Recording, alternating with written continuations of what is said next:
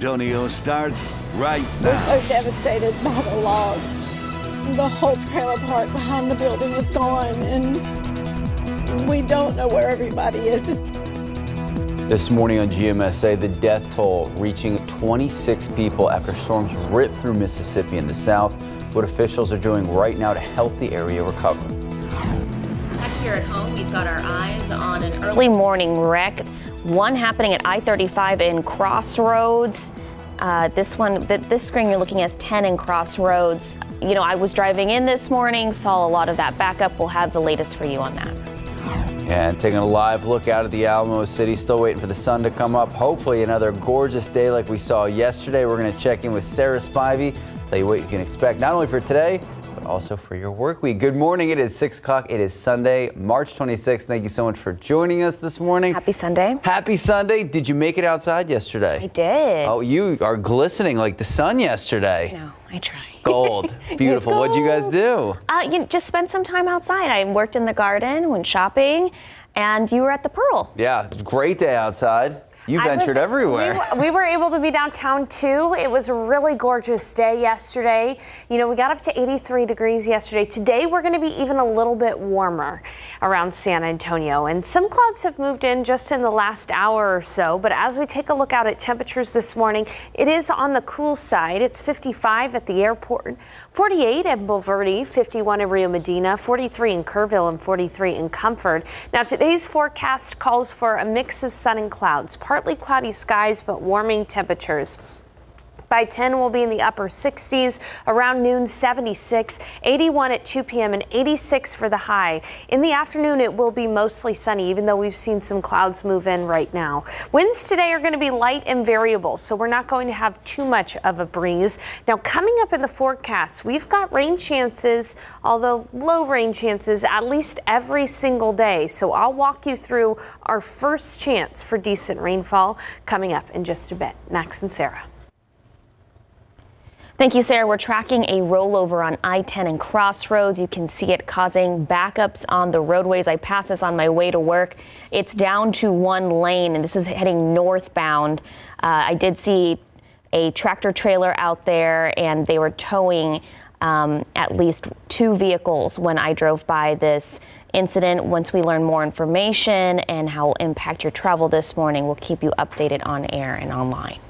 All right, we do want to get to some breaking news this morning. San Antonio firefighters on the scene of an apartment fire at a complex on the city's northwest side. Alyssa Cole is there joining us live. So Alyssa, we know you just received information on this fire a few moments ago. So what do you know so far? Yes, good morning, Max, Sarah. As you mentioned, I am here on the northwest side on Brays View near Northwest Military. This is the Castle Hills area. We don't have the formal name of this apartment complex right now, but I am in an apartment complex. Fire crews still on scene, SAPD still on scene, but they are wrapping up and they're on their way out because we did learn it was a small apartment fire. It was contained to just one apartment unit on the 2nd floor. They don't know the cause yet. They're still working to find out exactly what it is. It shouldn't take very long because it was a small fire. There was someone inside of the unit at the time that it happened, and they said that that person wasn't seriously injured, but they did experience some smoke inhalation. So they were treated on scene with paramedics for that, but they weren't taken to the hospital. But the big takeaway from this, after talking to the first responders here, it's all about making sure that your smoke detector, those batteries are up to date, because unfortunately in this situation, that wasn't the case. The smoke detector did not go off. That person unfortunately suffered from the smoke inhalation, and their message to others is just make sure that those batteries are up to date. Make sure that your smoke detector is operating properly, because of course it could be the very thing that makes the, life or death decision for you, depending on what the emergency situation is. But for now, reporting on the northwest side, Alyssa Cole, KSAT 12 News. Thank you, Alyssa. Topping your morning headlines, destruction and devastation in parts of the Deep South. Powerful storms and tornadoes swept through several states Friday night, killing over 24 people. ABC's Morgan Norwood brings us the latest on recovery efforts. What used to be homes this morning now just scattered debris, barely recognizable after an intense storm and tornado outbreak hit parts of Mississippi and Alabama Friday night. We lost everything, but we got our life. This ain't good. We're in it. We are in the tornado right now. Wesley Jackson took this video as he drove through the tornado, then captured some of the devastation left in its wake. The storm leaving a path of destruction stretching more than 90 miles. The small towns of Silver City and Rolling Fork, Mississippi, both decimated. The National Weather Service confirming it was a powerful EF4 tornado.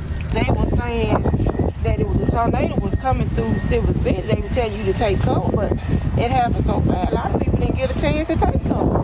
9-year-old Derek Brady Jr. hid with his mother, 7-year-old sister, and other family members in a bathtub as a tornado destroyed their home in Rolling Fork. I kind of felt like the tornado just pushing me and pulling. I don't know what happened. The tornado just ran around the house and just tore it down. Tragically, not everyone survived. 56-year-old grandmother Mary Barfield Bush is among those killed. Her niece telling ABC News Mary was a sweet and caring soul with a beautiful smile that lit up the room. ABC's Rob Marciano was in Rolling Fork as the sun came up.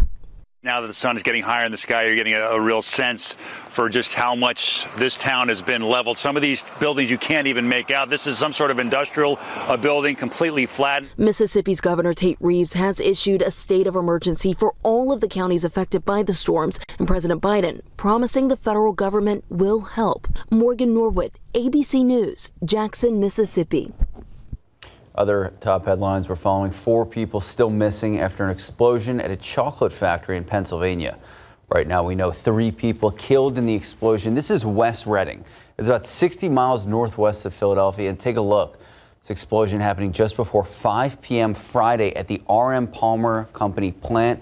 The blast destroying that one building you see on the screen, damaging another one nearby. There was a glimmer of hope in just the last few hours. One person pulled alive from the rubble overnight. Rescue crews still using dogs and imaging equipment to search through all of this aftermath.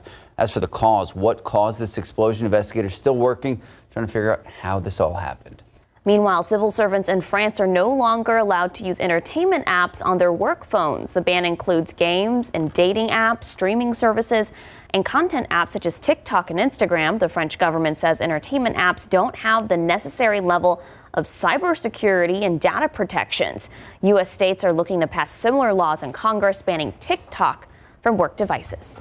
Time now, just about 6:08, 55 degrees out. Still to come on GMSA, the Texas Longhorns. Oh my goodness. They are the last Texas team standing in March Madness. It has been madness, to say the least. No 1 seed's going to be in the Final Four. Crazy. So will Texas still be alive after today? We're going to preview the matchup in the Elite 8. And up next, millions of Texans are seeing their SNAP benefits cut this month. How that affects each household when they go to buy food. And let's take a live look out at the Alamo City. A picture-perfect day out there yesterday. Are we going to see a repeat today? We're going to check in with Sarah Spivey in just a few moments.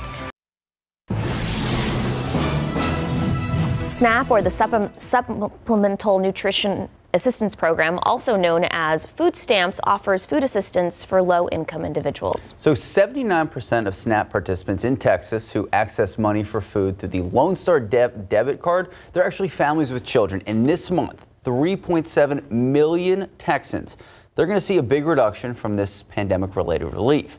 Every single SNAP recipient or household will see their Lone Star card lose at least $95 this month.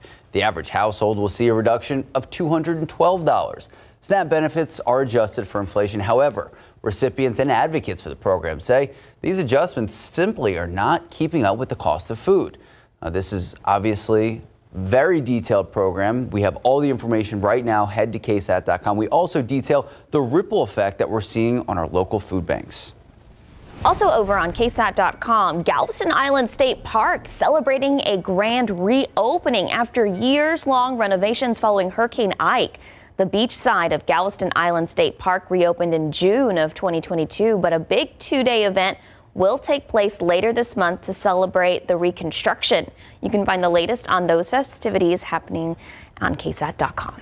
I know, I'm excited about that. My folks actually live out in Galveston, so it'll be fun to go out there when I visit them. Hopefully lots of days like what we saw yesterday. Yeah, I mean, yesterday was absolutely beautiful. I think it was definitely crowd-pleasing weather because I can't tell you how many people I saw out and about yesterday, soaking up the sun, enjoying the low humidity. Today, we've already seen some clouds move in a little bit this morning, so that's going to be one of the big differences. We're starting off with some cloud cover out there. Take a look out out in the live cam, and actually I am seeing something on TransGuide right now. I just want to let the producers know 410 north at Ingram does look like there is a crash, so we'll get on that soon and tell you about it. But first, let's talk about the weather. Outside right now, 55 degrees in San Antonio. Again, you can see that those clouds are moving in. In Bandera, it's 48, 43 in Kerrville, 43 in Comfort, 56 in Canyon Lake. I'm showing you the nighttime satellite here because I want to show you that these low-level clouds are really starting to push in from the Gulf. So you can see here in San Antonio starting to get those low-level clouds.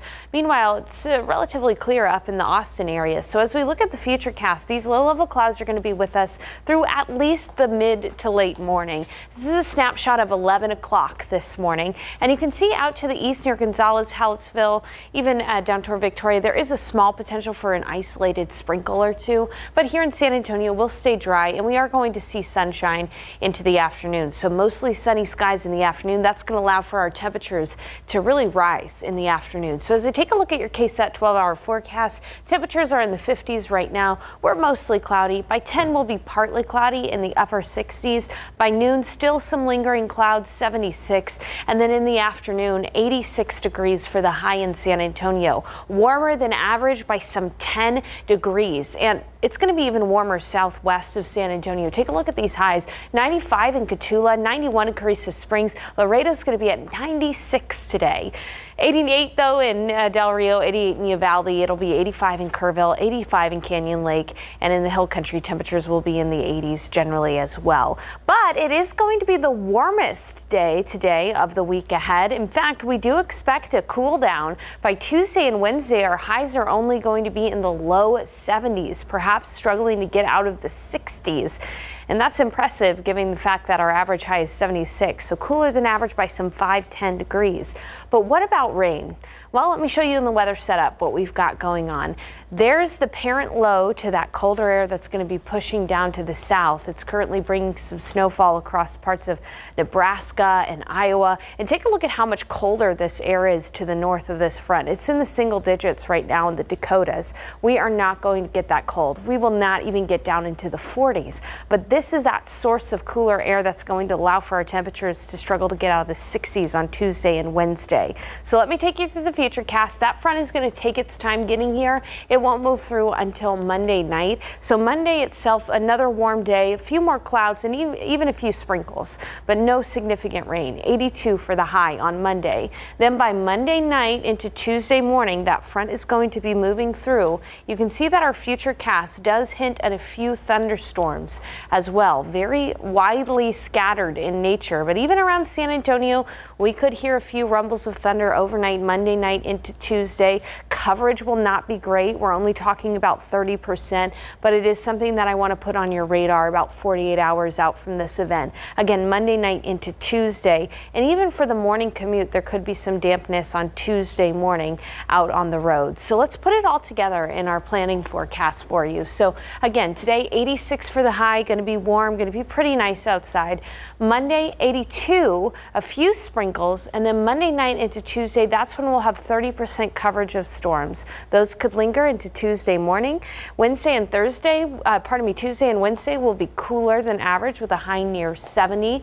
And then as we look ahead, there's another window for storms Thursday night into Friday. Again, coverage is not great, only up to 30%, but it is a window of rainfall that I want us to keep our eye on. And I'll talk a little bit more in detail about that coming up in the next half hour. Thank you, Sarah. Thank you, Sarah. Time now 6:17, 55 degrees out. Still ahead, the San Antonio Brahmas. They're hitting the road today for some revenge up in Arlington. What you need to know about today's matchup before kickoff, that's happening on KSAT. Maybe we can get some wins. Who knows? Up next, Texas Longhorns, speaking of wins, one win away from the Final Four. How they can get past Miami today in the Elite Eight.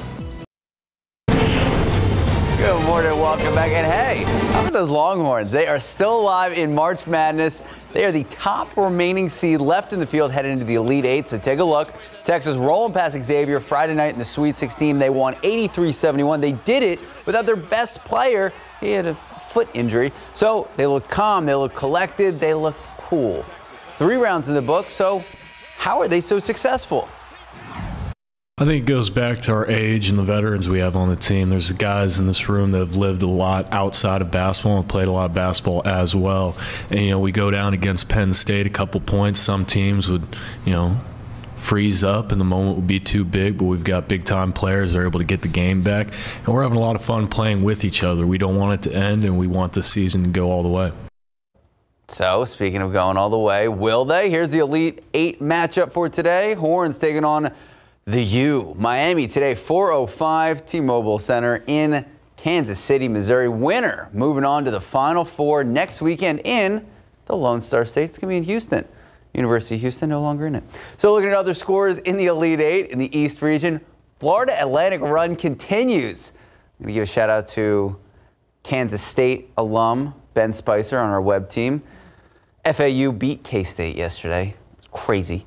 The Owls didn't have a win in the tournament prior to the season. Now they are the second 9 seed ever to advance to the Final Four. And in the West region, UConn taking down the Zags, really dismantling them 82-54. They're back in the Final Four for the first time in 9 years. So, Sarah, do you have anyone you're rooting for? Well, of course, the Longhorns. I'm not even a UT girl, but I'm a Texas girl. Okay. Hey, so who do you think are going to be in the Final 2 matchup? You called the Horns to win the whole thing. I did say that. You've been saying that for a while, actually. I did, so we'll see. Like they won their first game. You're like, the Horns are taking it. That so happened they beat Penn State. But here we are. You know what? We'll tease ahead. In the 8 o'clock, you stay with us through the morning. I'll tell you the final matchup. Okay. There we go. But for now, time is 6:23, 55 degrees out. Just ahead before 6:30, the San Antonio Brahmas looking for revenge today against the last team who beat them in the Alamo Dome. What you need to know before kickoff, which is airing right here on KSAT.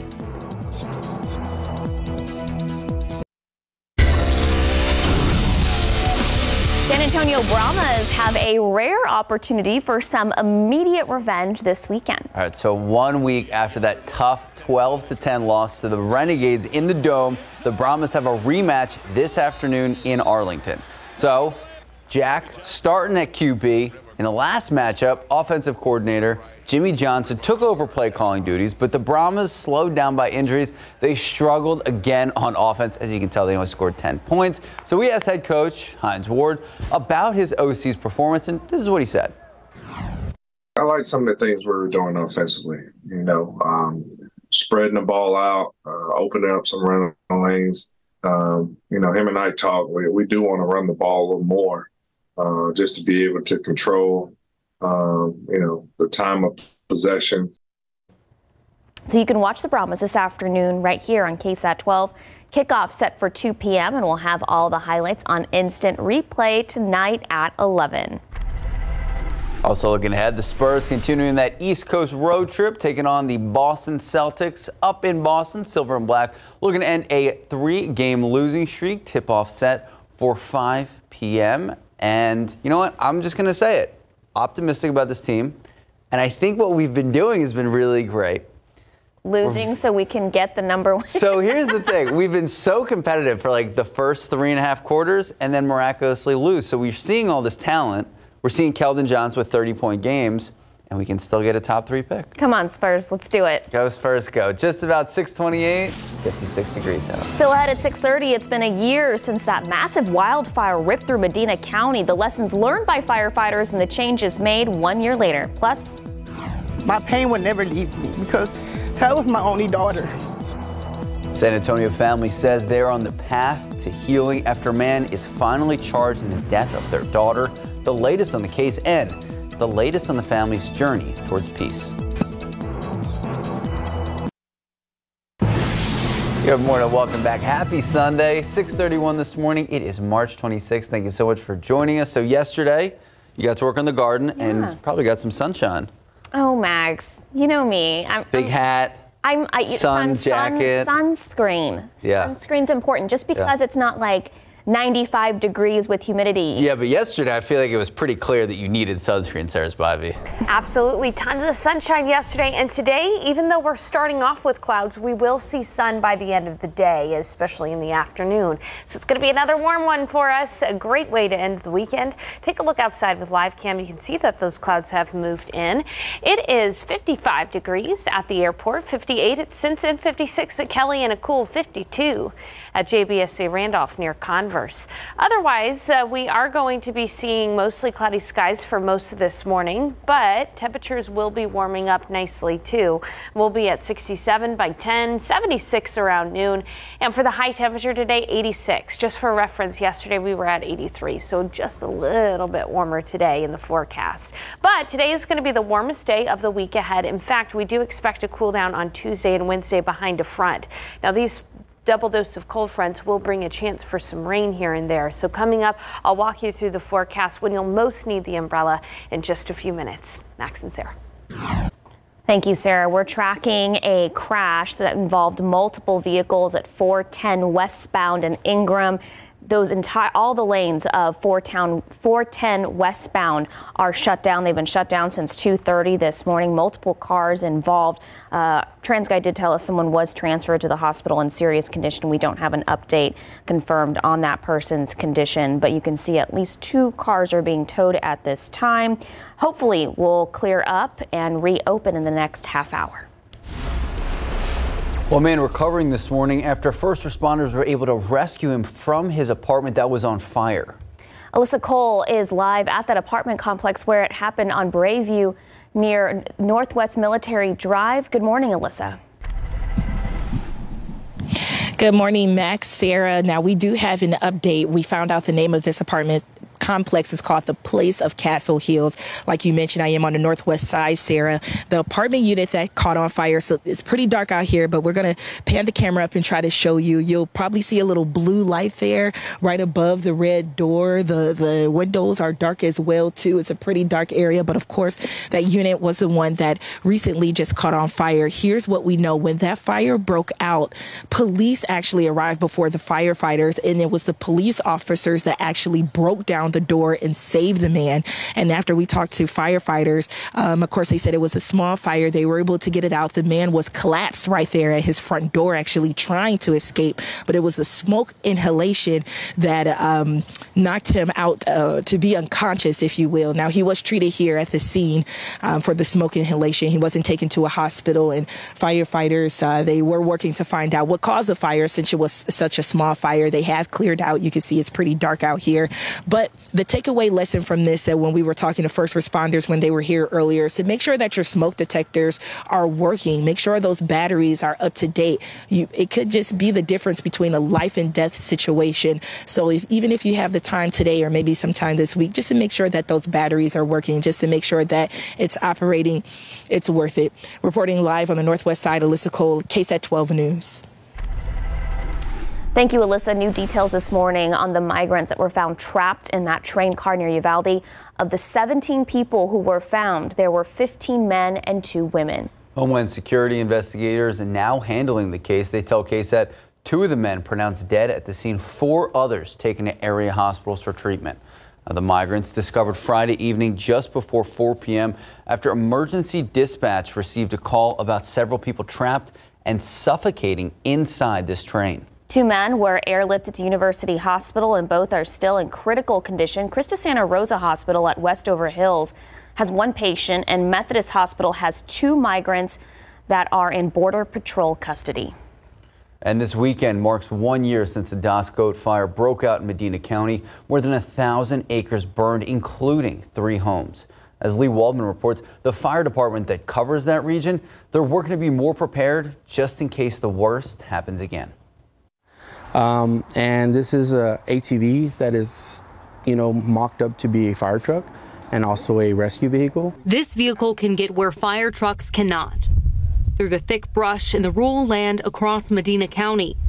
It was a donation from a community grateful to their fire department. That's a fire that's going to affect this community for a long time.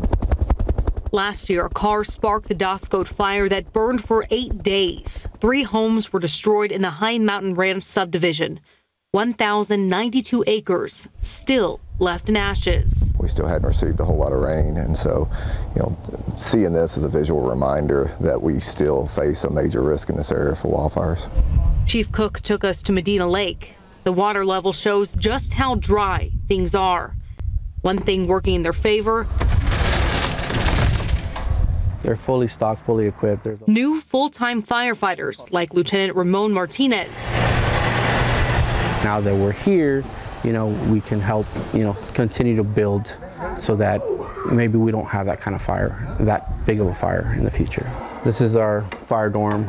2 fire stations in the area are now staffed with a minimum of 4 people 24/7. Since the Doscote fire, the volunteer firefighter base has also increased by 40 people. We cover 250 square miles, and so right now we're doing it out of 4 stations. 2 of them are fully staffed, and but it just takes a little bit longer to get there.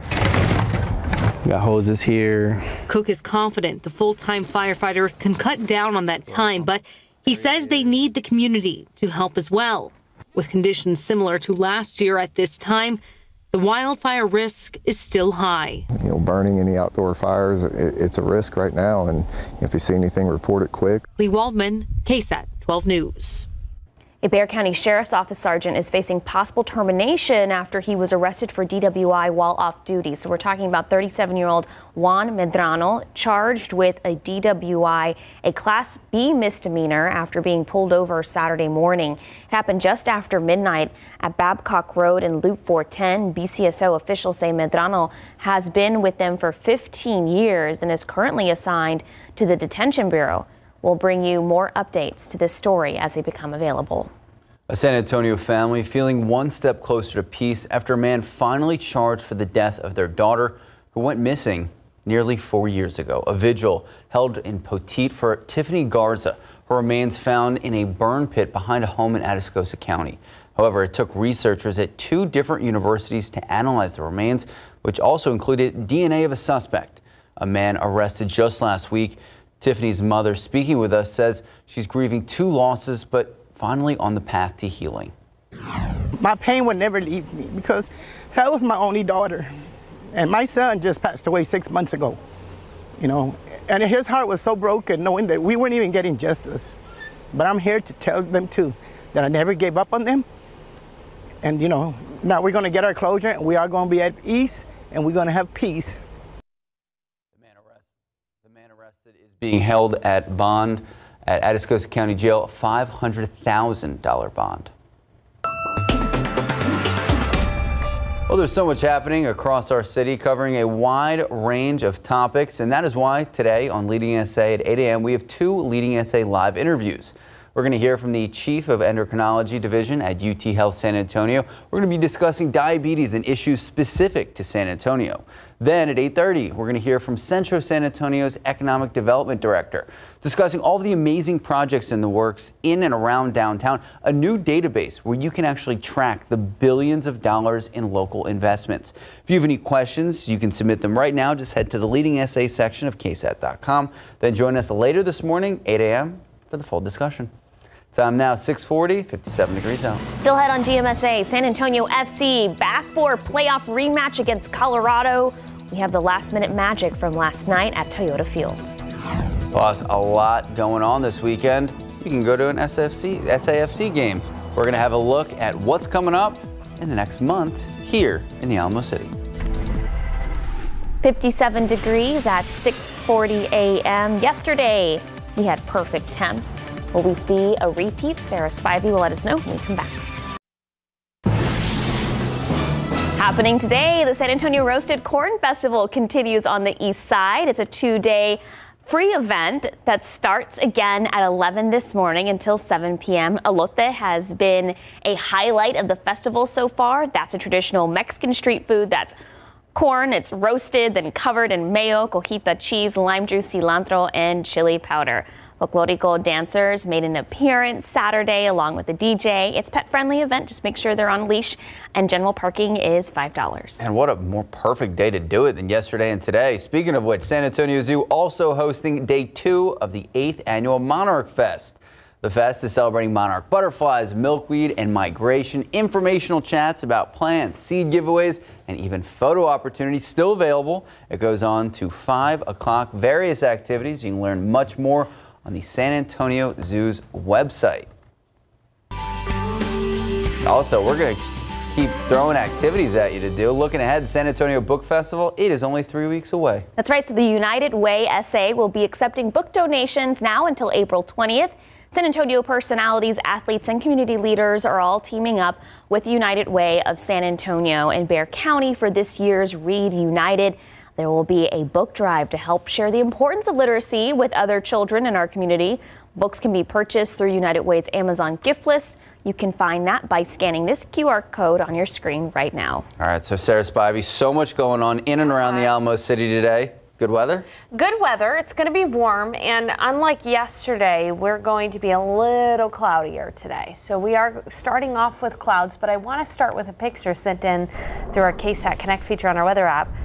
Take a look at these bluebonnets. It's nice, but in the middle of your picture there is an all-white bluebonnet.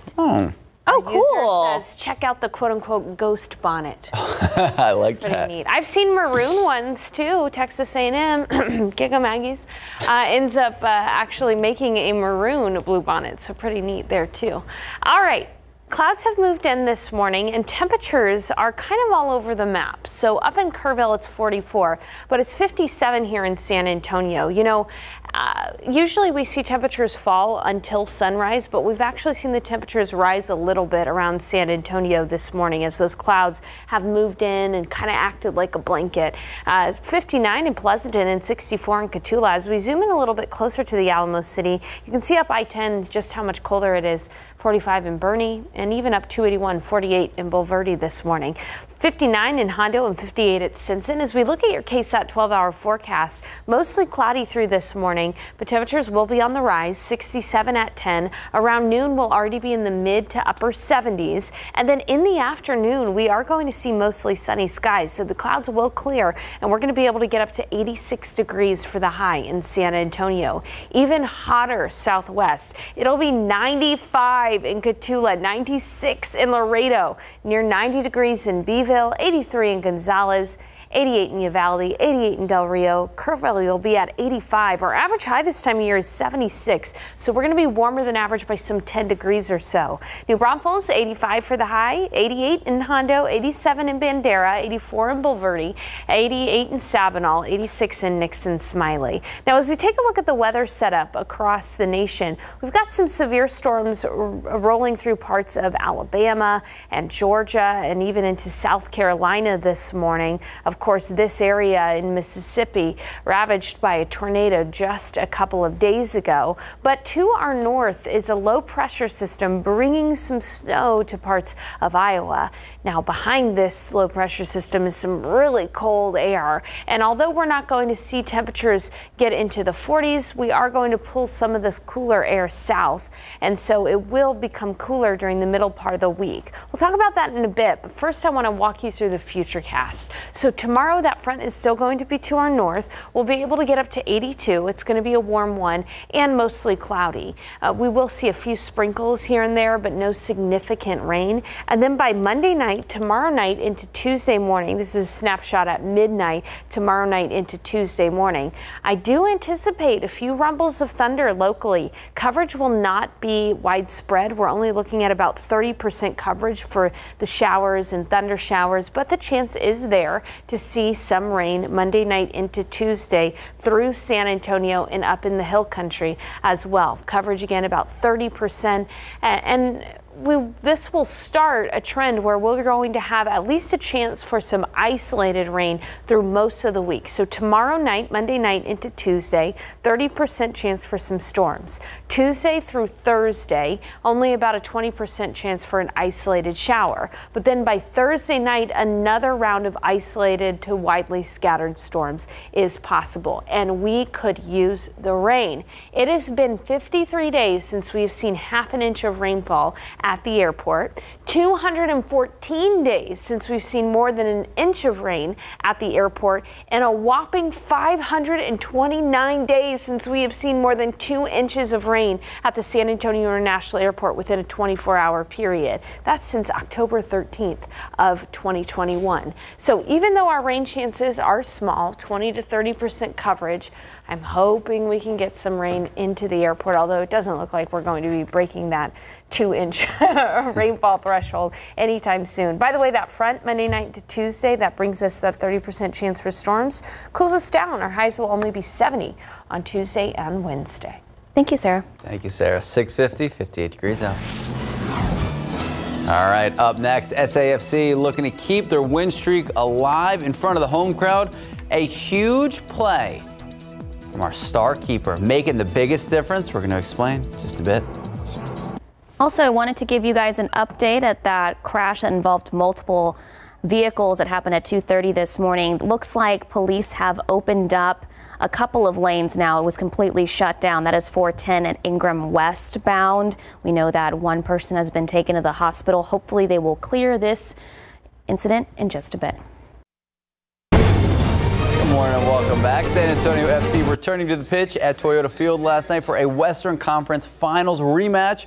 Of course, taking on Colorado Springs Switchbacks. No score until the 83rd minute. Zico Bailey shot deflected up in the air right to Muhammad Abu. Heads it past the outstretched arm of the keeper for the opening goal. San Antonio taking that 1-0 lead. Not out of danger just yet, though. Switchbacks aware. Oh, penalty kick on the hand. Final minute of stoppage, and look at that. Jordan Farr says no. The reigning USL goalkeeper of the year slamming the door shut with a diving save. SAFC wins the rematch 1-0. They are 6-0-2 all-time against Colorado Springs at home. Now own a 20-match unbeaten streak. Really just amazing to talk about at Toyota Field. Still early in the season. And before we go to break, Sarah Costa, look at this. Yeah. Homer in spring training looks like a routine situation in the outfield. The ball hopping the grass, but take a closer look at the camera, zooming in. That's a dog right there. The dog catching the home run ball right in his mouth. What a play. I'm hoping this gets like a top 10 play on SportsCenter. I think he is a good boy and deserves. He was waiting a whole game. Probably his whole life for that. Yeah. He was focused in. Absolutely. All right, time now. Just about 6:55, 58 degrees out. We'll be right back.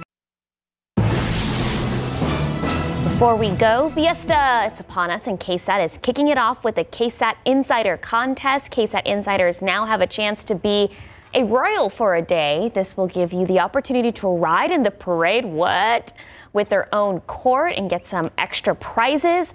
We have all this information on your screen right now. If you can't read all of it, head to KSAT.com. And are you guys planning on going to Poteet for the famous Strawberry Festival? I want to. Yeah. Please bring us back some of the bins. The 2023 schedule has been released. Bins full of strawberries. Bins full of strawberries. The green ones. They're actually like littered across the newsroom. So it's been posted for you right now. Just head to KSAT.com. We have a full list of the artists, all the details on the wristband flash sale happening this weekend. Just look for the story right on our homepage. Tomorrow on GMSA, as we wrap up Women's History Month, we're shining spotlight on legendary Olympian Allison Felix, why she's making history off the track as for an advocate for maternal health care. All right, so we've got some clouds that have moved in now, but we are going to see sun, especially in the afternoon. It'll be a warm one, 86, but today will likely be the warmest of the week ahead. Tomorrow, warm, a few sprinkles here and there, but by Monday night into Tuesday, a front's going to move through. That's our first window for storms. Only 30% coverage, but it will cool us down Tuesday and Wednesday. By the way, Tuesday is going to be very windy, so keep that in mind. We'll warm up again by Thursday, and then Thursday night into Friday, another opportunity for only about a 30% coverage of storms. All right, Sarah Spivey, thank you so much. Thank you for joining us this morning. Don't go anywhere. We're going to take an hour-long break for Good Morning America. We'll see you back here, 8 a.m. See you guys at 8. Live from KSAT 12. Good Morning San Antonio starts right now. Smoke and flames filling a Northwest apartment. We have the latest from the scene, including a daring rescue. One man now recovering. And in just a few minutes in today's Leading SA segment, we will be speaking with a local endocrinologist focusing on what you need to know about diabetes, the risks, the symptoms, and the problems specific to our community. And speaking of our community, taking a live look out there. All right, a little bit of haze to start the morning. Yesterday, picture perfect out there. Will we see more sunshine throughout the day? We're going to check in with Sarah Spivey in just a few moments. But for now, good morning. It is 8 o'clock this Sunday. Thank you so much for starting your day with us. Good morning. Did you make it outside yesterday? You are glowing. Thank you. You're like the sunshine of the newsroom. I try to be the sunshine of the newsroom. Each and every day. And of our viewers as well. Did you get some sunshine yesterday? I did. It was beautiful outside. And Sarah Spivey, I know that you and your husband took a walk on the river walk. We did. It was gorgeous yesterday. We saw a lot of people out and about as well, soaking up the sun. We're starting off, though, the day with some clouds, as was expected, but we will see sun in the afternoon. Outside right now, it is cloudy at the San Antonio International Airport. It's 59 degrees out there, and winds are from the northwest at about 5 miles per hour. Temperatures are kind of all over the map, and the reason for that is overnight those clouds have moved in. So clouds, they act like a blanket at keeping areas warmer that have the cloud cover, like San Antonio International Airport, but up in Kerrville, where there's just some high thin cirrus clouds, it's 46, 43 in Comfort, 50 in Bandera, 51 in Seguin, and 62 in Devine. As we take a look at your forecast for the day today, even though it's cloudy right now, we are going to see sun. Around noon, it'll be 76 under partly cloudy skies, and then in the afternoon, mostly sunny skies, 86 for the high. A warm day for us with light and variable winds. However, today going to be the warmest day of the next 7 days. In fact, we've also got a look at some rain chances on the horizon as well. Details in a few minutes. Max and Sarah. Thank you, Sarah. A local man recovering this morning after being rescued from an overnight fire at his apartment on the city's northwest side. So take a look. This was the scene earlier this morning. San Antonio Fire Department on the scene telling us they saw heavy flames and smoke showing from one of these apartments. This complex near Braesview and Northwest Military Drive. SAPD managing to bust through the door, get the man out safely before the fire was able to spread. That man treated on the scene. He is expected to be okay. As for what caused this, the extent of the damage, we do expect more information throughout the day. So make sure to stay with us online and on air as those updates become available. And we have learned new information on the migrants that were found trapped in that train car near Uvalde. 17 that were found. There were 15 men and 2 women. So all of this, the latest information from the Homeland Security, they're still investigating and they're still telling us how they're handling the case. 2 of the men pronounced dead on the scene, 4 others taken to local area hospitals for treatments. Now, the migrants discovered Friday evening just before 4 p.m. This after an emergency dispatch received a call about several people trapped and suffocating inside the train. Well, 2 men were airlifted to University Hospital. Both are still in critical condition. Christus Santa Rosa Hospital at Westover Hills has 1 patient, and Methodist Hospital has 2. 3 migrants are in Border Patrol custody. And a Bexar County Sheriff's Office sergeant in Bexar County Jail this morning after he was arrested for DWI while off duty. 37-year-old Juan Medrano is charged with DWI, a Class B misdemeanor, and is facing possible termination after being pulled over early yesterday morning. It happened at Babcock Road and Loop 410. BCSO officials say Medrano has been with them for 15 years and is currently assigned to the Detention Bureau. His bond is set at $1,200. Well, we're big fans of Morgan's Wonderland. They do so many great things for our community. And this morning, they're actually teaming up with another organization. They are teaming up with Project Mend. They're raising money for medical equipment to benefit those who are living with disabilities. Alyssa Cole is there live and joins us now to tell us more about it. Good morning, Alyssa. Yes, good morning, Max, Sarah. That's exactly right. I hear you all fired up over there. We're fired up, too. Excited about this great project. Now, let me break down what MEND means. MEND means Medical Equipment Network for Those with Disabilities. And joining me this morning is CEO of Project MEND, Kathy Valdez. Good morning, and thank you for joining us. Good morning. Thank you so much for being here. Absolutely. And, you know, of course, we would like to know, how do you all acquire equipment and make it affordable for others? So really easy. We pick up donated equipment from individuals, maybe people that have it in their garage, don't know what to do with it, from medical equipment companies that maybe have extra or excess that's on hand, and they donate that to us, as well as, rehab clinics or hospitals or assisted living centers. We refurbish it, repair it, get it ready to go out to individuals that just don't have a way to get it on their own. Our application fee is just a $20 one-time yearly application fee to come in and access that equipment. And what you all are doing is so important and so significant in the community. And you all have been around for a while and making a difference, correct? Yes, ma'am. For 30 years. This marks our 30th year anniversary. Yeah. That's wonderful. And my last question, I'll let you go because I know you all have the big 5K underway. If you could just talk about how you all are doing today. We know there was a lot of shortages with medical equipment throughout the lockdown with the pandemic. We're coming out of that now. How are things looking today? You know what? We were really, really smart when the pandemic hit, because we had just set ourselves up to be able to work from home. So we didn't have to miss a beat. So we were able to make sure that we were delivering safely, both keeping our delivery staff safe as well as the clients safe by doing curbside delivery as well as curbside pickup. So everybody has proper PPE anyway because we're required to do that. So it became just a non-issue for us. We were very fortunate. Wonderful. Well, thank you so much. I appreciate you taking out the time to speak with us. And if people looking to be a part of Project Mend and donate, we'll have those details on our website later at KSAT.com. I'll send it back to you, Max Sarah. Thank you, Elizabeth. Well, 1 in 6 San Antonians has type 2 diabetes, and a third of San Antonians are pre-diabetic. March 28th is Diabetes Alert Day, a one-day wake-up call that focuses on the seriousness of diabetes and the importance of understanding your risk. So joining us in today's leading essay segment is Dr. Carolina Solis Herrera, Chief of Endocrinology at UT Health San Antonio. Good morning, doctor. Thank you so much for your time this morning. Good morning, Max, Sarah. Thank you for having me. So just to start off, can you explain the difference between type 1 and type 2 diabetes? Of course, type 1 diabetes is a disorder where you develop antibodies against your pancreas, which is the organ that produces insulin and lowers your glucose. It's more common in children, and it's about 5% of all the diabetes that we see. Type 2 diabetes is the most common form of diabetes. It's about 95% of all the forms of diabetes. And it's the one that is associated with some risk factors that we will discuss in a few minutes.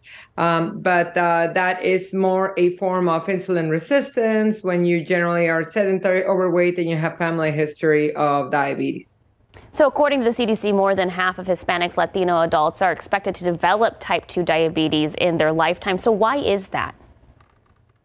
So we believe that in part is genetics. Diabetes is a very polygenetic disease. So in minorities, in Hispanics, African Americans, of course, in San Antonio, about 60% of the population is Hispanic. So all of us, most of us are at risk. If you have history of being overweight or obese, and about 70% of Americans are overweight, and about 50% of Americans are obese. So most of us are at risk. If you have a brother, a sister, a father, a mother with type 2 diabetes, if you're not active, you're sedentary, you exercise less than a couple of times a week, if you have a history of having a baby more than 9 pounds, or probably you had gestational diabetes, you're a very high risk of developing diabetes. And all these people need to check themselves probably annually just to make sure that they don't have pre-diabetes or diabetes. So other than genetics, what should people look out for, not only with risk factors, but also symptoms? Absolutely. So the problem about diabetes, just like high blood pressure and other disorders, is that you don't have too many symptoms until your disorder is very uncontrolled. But if you're very thirsty, fatigued, you're gaining or losing weight, craving a lot of sugars, and those are mainly the things that going very frequently to the bathroom, urinating a lot, that should alarm you. Also, they get very thirsty. And those are the main symptoms for uncontrolled diabetes.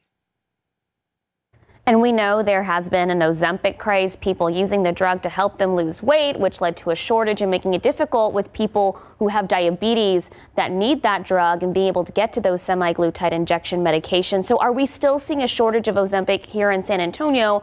And what should people be aware of before taking the drug for weight loss?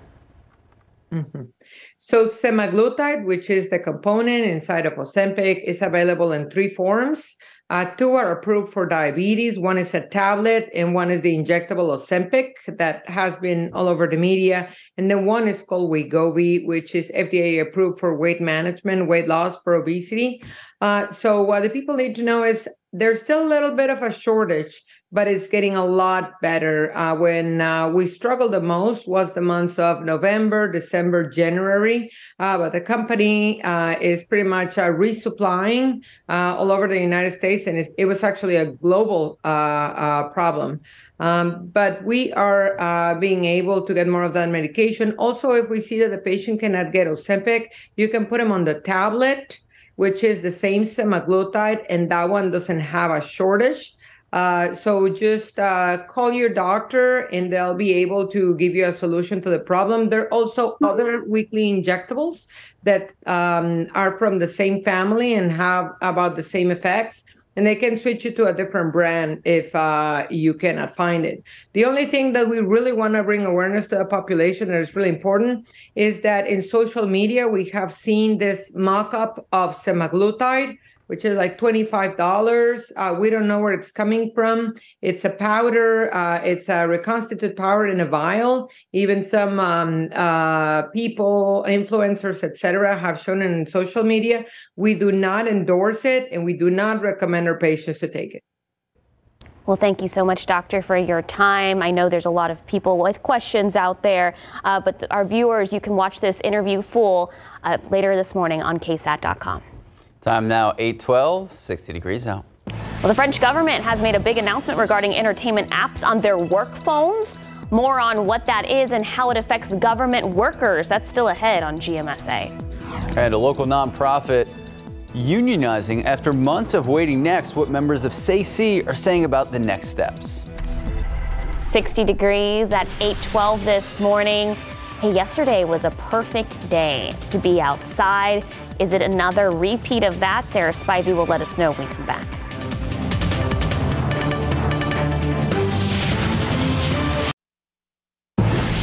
Good morning and welcome back. From Starbucks to Amazon, in recent years we've seen more organizations try to unionize, and for one local organization, they've entered the ring. They say it's been a battle for an after-school nonprofit, SAC, trying to unionize. SAC union members say they've been trying to do this for the nonprofit since October of last year. Now, after months, they're officially unionized, but they believe there is still more work to be done. So workers' compensation is one issue being brought up, and another is workers would like to be involved in future programming that the board proposes. In order to create healthy programming, you need to know the perspective of the people in the trenches. Union members are now developing a workers' contract to present to the board sometime next month. Their after-school programming has not been impacted by the unionizing process. All right, so the talk of the morning, a lot of it, the gorgeous weather from yesterday. Oh my goodness, it was so nice outside, and those waking up right now may take a peek outside and be like, because there's some clouds, but the thing is the clouds are going to clear up, and it is going to be a pretty nice day. Yeah. So if you didn't have a chance to get out yesterday, this afternoon, still beautiful. Absolutely, and actually the warmest day of the next 7 days for us. So let's get talking about the weather. Outside right now, as you can see, those clouds have moved in at the airport. It's 59 degrees right now, and dew points are still pleasantly low in the 40s. What I'm showing you right here is the satellite picture. You can actually see the sun rising there on the right-hand side of your screen. But as you're taking a look out towards San Antonio, you can see these low-level clouds have been pushing in the last hour or so. And so as we take a look at the future cast, these low-level clouds are going to be with us through at least about 11 or even toward noon. We could even see an isolated shower east of San Antonio toward Hallettsville. But by the afternoon, mostly sunny skies. And again, we're going to warm up really nicely today once we see that sunshine. So taking a look at the KSAT 12-hour forecast, still cloudy at 9. Clouds will start start to clear up a little bit by 10, and we'll be looking at partly cloudy skies around noon, 76 degrees around noon.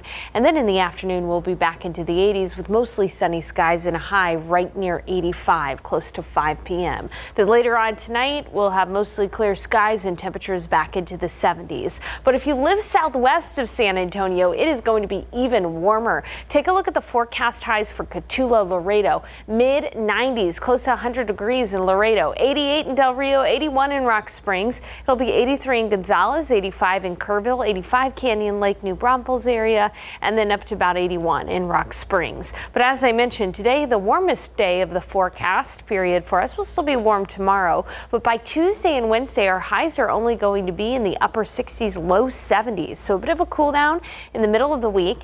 And with that front comes the potential for at least a couple of storms. Take a look at the weather setup across the nation. There are tornado watches, severe thunderstorm watches for areas in Alabama and in Georgia. It was just a couple of days ago that Mississippi was hit with a couple of tornadoes, unfortunately. But our next system is up to the north. Low pressure is moving across, and this cold air behind this cold front is slowly going to be making its way south. We are not going to get down into the 20s. We're not going to get down to the 30s. We're not even going to get down into the 40s. But this cold air is going to at least allow our highs to drop down into the 60s and low 70s. As you take a look at the futurecast for your day tomorrow, it'll be a warm one, 82, mainly a cloudy day. I can't rule out a few sprinkles, but that is going to be inconsequential to your day.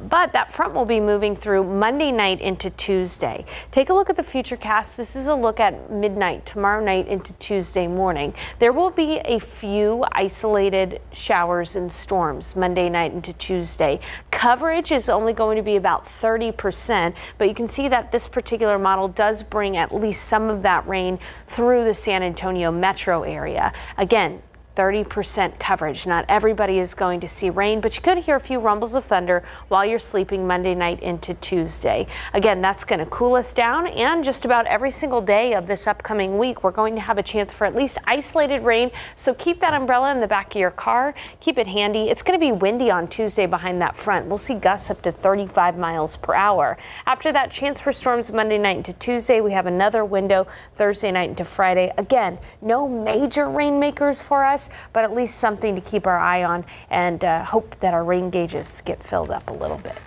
Thank you, Sarah. Thank you, Sarah. Just about 8:21, 61 degrees out. Coming up next, a look at some upcoming events that you can do with your family around San Antonio. We'll have that for you when we come back. Welcome back. The famous light show at San Fernando Cathedral is back after a brief hiatus. The free light show will be projected onto the cathedral in downtown San Antonio every Tuesday through Sunday at 9 p.m. and again at 9:30 p.m. The shows last around 24 minutes. It portrays the historical discovery, the settlement and development of San Antonio and the state of Texas. Now, the U.S. is funding the art project. It is designed by the French painter. It has been wowing visitors since it debuted all the way back June of 2014. Have you seen this? Yeah, one time I was walking around and I was like, what is that? Oh, it's beautiful. No, it really is. It's amazing. Really cool. It's really cool. It brings people downtown and it's free. Who doesn't love free stuff? I recommend it. Absolutely. Time now, 8:25, 61 degrees out. Let's take a look at these lotto numbers. Pick 3, 0, 3, 4, Fireball 5, Daily 4, 6, 6, 0, 2, Fireball 3. And your cash 5, 15, 17, 31, 32, 33. Lotto Texas 4, 29, 35, 41, 49, 52. Here we go. Powerball, did you play? No, I wish I did. What is it at? I don't remember. More than 100 million? I can't remember. I'm going to look it up. Okay, we'll look it up. We'll get back to you. If you did play, here are your numbers. 15, 17, 18, 47, 57. Powerball 19, Power Play 2. Good luck. We'll be right back. Good morning and a happy Sunday. Thank you so much for starting your morning with us. I'm Max Massey. I'm Sarah Costa. It is March 26th. It's been beautiful the last couple of days. Amazing. So I just want to freeze time. What is like your line of demarcation for too hot? Well, it depends on humidity. Okay. So we didn't have a lot of humidity yesterday. Right. So I could do like the low 80s, 84. So generous. You could do the low 80s. 85, maybe too much. 82. I think 82 is probably my... Spivey, is Sarah Acosta in luck today? How does 86 sound, Sarah? Yeah. Humidity. What's the humidity? What's my bargain? In the afternoon, the humidity will be a little low. Okay, then we can do that. Okay. All right, good. I'm glad that this forecast has been Sarah Acosta approved. All right, outside though, right now we are seeing clouds this morning, and those clouds, you know, may be a little discouraging to some folks, but don't worry, we are going to see the sun later on today. It's 60 degrees at the airport, but 63 at Stinson, 60 at Kelly, and 57 at GMSA Randolph. We started off at around 52 degrees in San Antonio, so temperatures have been able to warm, and we're currently seeing things warm up even more. We're still going to see clouds with us through a good portion of this morning, although skies will be starting to clear around noon when it'll be 76. And then in the afternoon we'll be in the 80s, so a warm one, and then 86 for the high. And around that time it'll be a little noticeably humid, but not all that bad outside. And again, this is going to be the warmest day of the week, so we are expecting cool down Tuesday and Wednesday with highs only in the upper 60s, low 70s. But with these fronts comes the potential at least for a little bit of rain. So coming up, I'll walk you through the rain forecast in just a bit. Max and Sarah. Thank you, Sarah. It's been just over a year since a massive wildfire burned in Medina County and destroyed 3 homes. The Das Goat Fire burned for 8 days after it was sparked by a vehicle on the side of the road. 1,092 acres were left in ashes. Medina County ESD1 Fire Chief Clint Cook says 2 fire stations in the area are now staffed with a minimum of 4 people 24/7. Since the Das Goat Fire, the volunteer firefighter base has also increased by 40 people. We cover 250 square miles, and so right now we're doing it out of 4 stations. 2 of them are fully staffed, and but it just takes a little bit longer to get there. Well, Cook is confident the full-time firefighters can cut down on that time. He says the wildfire risk is still high. Any burning can be dangerous. All right, so if you've been around downtown recently, you've for sure noticed the construction, the cranes, and the big projects. San Antonio continues to grow, especially in our urban core. A big part of that growth, Centro San Antonio. That's right. So joining us in our second part of today's Leading SA segment is Sarah Esterlu-Khalil, Economic Development Director for Centro San Antonio. Good morning, Sarah. Thank you so much for joining us. Good morning. Thank you so much for having me. So, Sarah, there's a new, honestly, exciting database. We've been playing with it through the morning. It tracks the billions of dollars in investment in our city. So why is this public database so important? Yeah, so thank you for having me. We have been working for about a year to build this tool, but really this comes about because we've had a lot of construction and a lot of questions about that construction because there is public projects. A lot of those are the streets. There's also a lot of private construction, and we wanted to have a way to see it easily and to demystify some of the construction. So you can see here he talks about the projects. They're broken down by private and public. And if you scroll down, this is my favorite part. You can look at, and you see all the filters on top. You can look at any one of those projects. You can look at the different areas that are kind of growing the most in our downtown. At the top, you'll see Broadway, Hemisphere, also Alamo and Zona Cultural, UTSA, and kind of all the different parts of the downtown. And the fun part also is if you click into any one of those dots, you can get more information about that project. And so if you're curious about a very specific thing you might have heard about, you can find it on this map and you can find out more information. That is so cool because I know when I'm driving, I'm like, oh, what's that going to be? What is that lot going to be? And now you have your answer. So like we're talking about, San Antonio is literally and also physically on the rise. So what is the goal for the project in the downtown area? For this specific project, we just wanted to be a tool that is open for the public, for anyone. So you don't need to be sophisticated and know all this terminology about development or construction. You can just go to the tool and kind of click into it. Also, when we talk to businesses and they're considering maybe opening a location downtown, they want to be able to know what exactly is going on and what can they count on in the coming years as far as office workers or tourism or more residents downtown to know if it's a good spot for them to open. So we wanted this tool to be broad, open to kind of the investment and business community, but also for the public that's just curious about construction downtown. And speaking of construction downtown, speaking with Centro San Antonio CEO and President Matt Brown, he talked extensively about Downtown 2.0. Obviously, it is so intriguing. So what can we as a community expect in terms of more big downtown projects? Yeah, so I think it's important to know a lot of these projects have taken maybe a decade to come online. So you're seeing construction now, but the groundwork was laid years and years ago. So we're finally seeing kind of the fruits of our efforts. And the bigger projects downtown, if you think about Hemisphere, that's a game changer. If you think about the Alamo, I mean, the state is involved and it's going to be wrapping up right around 2026. If you kind of move a little bit further west, UTSA is making a huge investment in our downtown. If you move a little further north, Broadway Corridor, we're still seeing improvements along the museum reach. And kind of River North connecting sort of the Pearl and the downtown core together, and you kind of starting to see these kind of things kind of come about. On the south, Lone Star has been kind of slow to start, but once that goes, that'll pull a lot of investment south. But there are a lot of really great projects out there. And even if you're looking a little bit further east past the highway, Velocity, Texas, TRTF, the Innovation District, you'll find information on that on our website. A little bit further south, St. Paul Square, there are a lot of great things happening in our downtown. Okay, so when you're driving in the downtown area and you're seeing those new projects go up, I know a lot of them are residential buildings, apartments. So why is it important? Why is there an initiative to bring more people to live in the San Antonio downtown area? It's a long and complicated answer, but there are a few reasons. One is that walkability and that vitality can only come about if there are more residents to support the retail. And what we saw in the pandemic was hospitality and office kind of went away for a couple of years, and that made it really hard for the resident population downtown. There weren't as many residents in our downtown. In some other downtowns, it was really the residents that kept their downtown alive.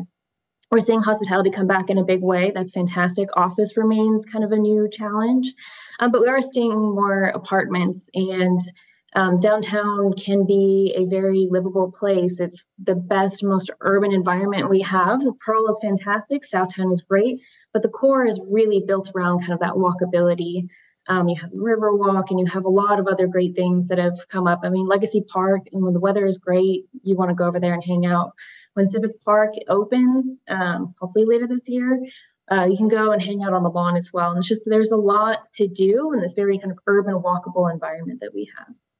All right, Sarah with Centro San Antonio, thank you so much. Made Legacy Park and Pinkerton sound like Breakfast of Champions. We really appreciate your time.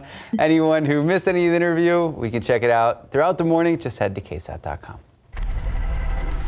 Now to former President Trump's first campaign rally since announcing his 2024 run. And it all happened here in Texas, specifically in Waco. ABC's Rachel Scott was there and has more.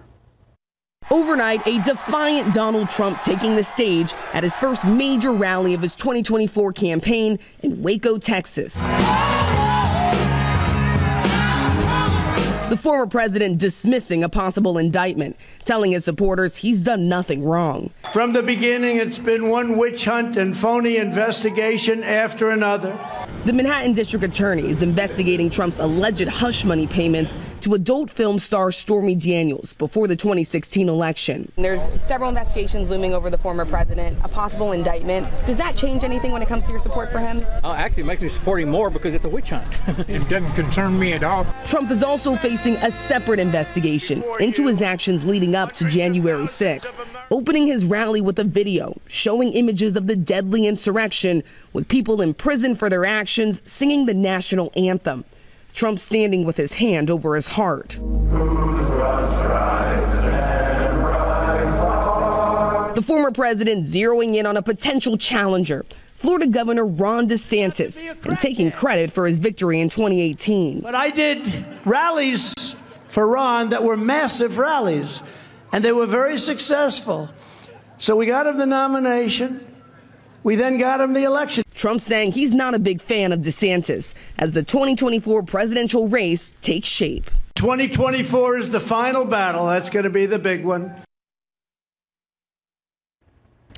That was Ellie Scott reporting. The French government announced that the civil servants will no longer be allowed to use entertainment apps on their work phones. The ban prohibits game and dating app streaming services and content apps such as TikTok and Instagram. According to France's Ministry for Civil Services, entertainment apps that don't have the necessary level of cybersecurity and data protections.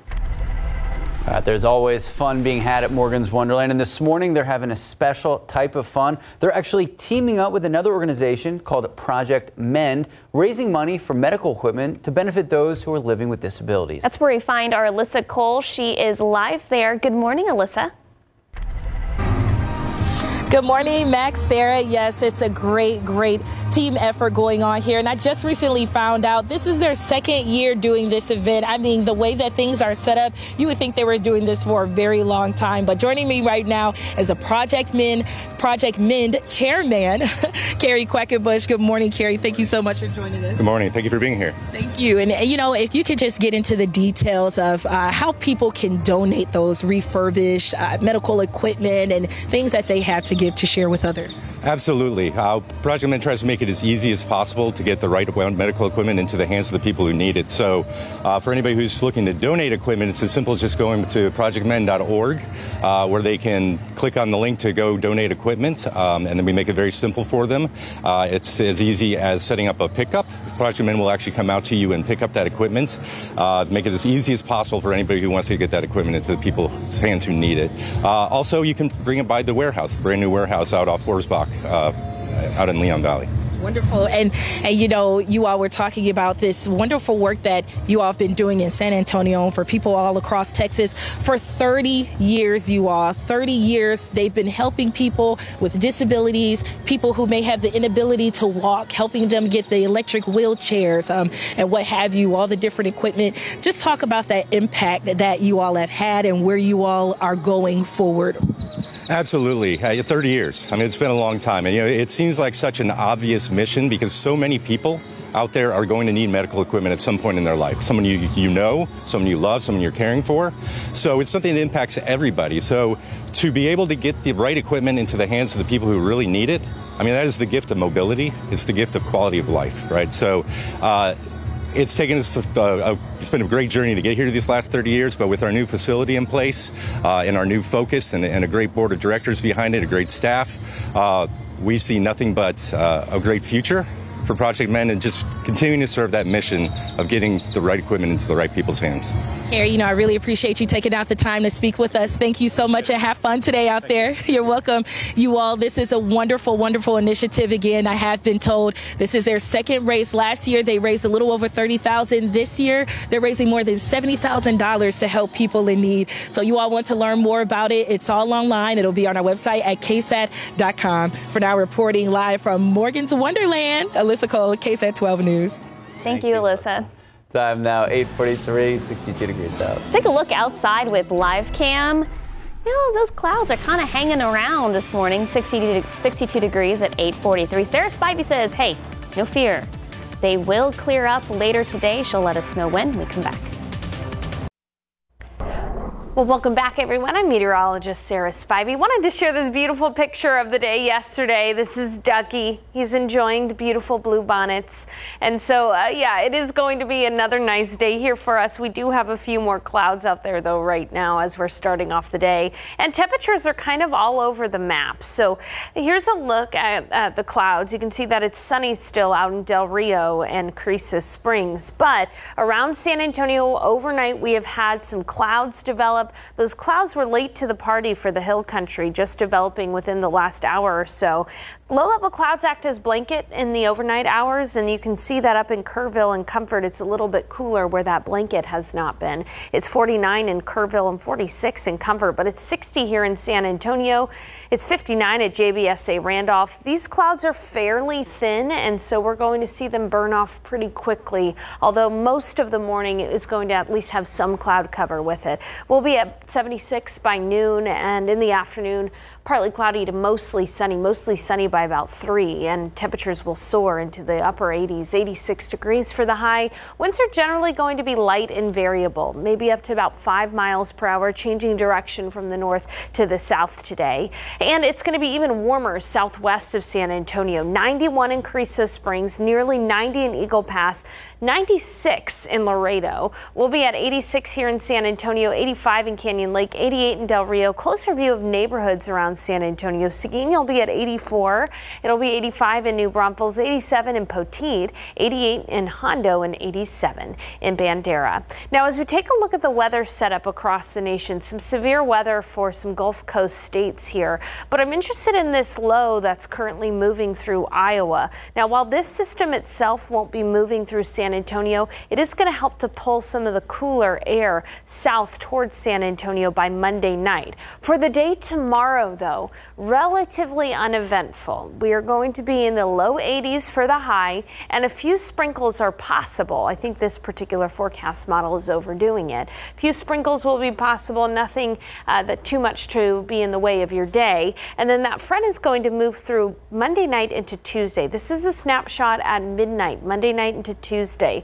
As you can see, a few thunderstorms are going to be possible ahead of this front. Coverage is not going to be widespread, perhaps only about 30% coverage, but by 2 o'clock in the morning on Tuesday, while most of us are sleeping, there could be a few rumbles of thunder in the vicinity, and maybe even for the morning commute on Tuesday could be dampened spots. Again, not everybody is going to see rain, but that's our first window for rain. And in fact, we do have a chance for isolated showers pretty much all week long. So we'll start with that potential for storms Monday night, only isolated showers during the week. And then by Thursday night, there's a chance for some storms as well. And it has been a while since we have seen from midnight to midnight in a 24-hour period, even half an inch of rain since February 1st, an inch since August 24th, 2022, more than 200 days, and more than 2 inches of rain. It's been since 2021, 529 days. So we could use some rainfall. We're probably not going to get a lot when all is said and done by the end of the week, but we at least have some windows for rain. First one up tomorrow night, and then behind that front, it'll be very windy on Tuesday. Highs will dip into the upper 60s, low 70s. So it's actually going to be pretty cool on Tuesday and Wednesday before we warm back up before our next front on Friday. Thank you, Sarah. Thank you, Sarah. 8:50, 63 degrees out. An adorable kitten who was rescued at Woodlawn Lake is ready to find her forever home. We'll tell you where you can adopt her. That's next. Good morning and welcome back. So a special story we want to tell you about. A cat rescued from a steep canal at Woodlawn Lake earlier this week. Now she's ready to find her forever home. Love this story. The San Antonio Animal Care Services, they rescued the cat on Monday after ACS officers were alerted of her being trapped on a tiny island full of debris at Woodlawn Lake. Just take a look at Mystique. According to ACS, Mystique does have a medical condition with her eyes. I'm sorry we can't see a big photo of her right now, but she is in good health and ready to find her forever family. If you're interested in adopting Mystique, you can visit ACS to learn more. On the shelter's website, you can see a smaller picture there. She's a cat there, very cute, absolutely. Hey, we got the pollen count in. Take a look at this. This is a doozy. Oak is high and molds are high. So unfortunately, if you're allergic to oak, bad day. If you're allergic to mold, bad day. If you're allergic to both, very bad day. Pecan, mulberry, sinus hackberry, medicine. I know, and pine are low. Now today we have clouds out there right now, but we are going to be seeing those skies clear. 86 and mostly sunny in the afternoon. Winds light and variable. Tomorrow, just a few sprinkles, but generally a dry day. 82. Then Monday night into Tuesday, a chance for storms. A big cool down with highs only in the upper 60s, low 70s. Warming back up by Thursday before another chance for storms on Thursday night and Friday. Thank you, Sarah. Max, you never gave us your pick for your final two for March Madness. That's who a is great it? point. Okay, who is it? Come on, we got like I don't have the 20 bracket in front of me. I'm obviously going Texas. Okay. And then Who's your second pick? I might put FAU on there. The Owls have looked very impressive. 9 seed On a roll. and a 2 seed. Who knows? Hey, Have a great rest of your day. I'll go for the Longhorns. Hey, go Brahmas.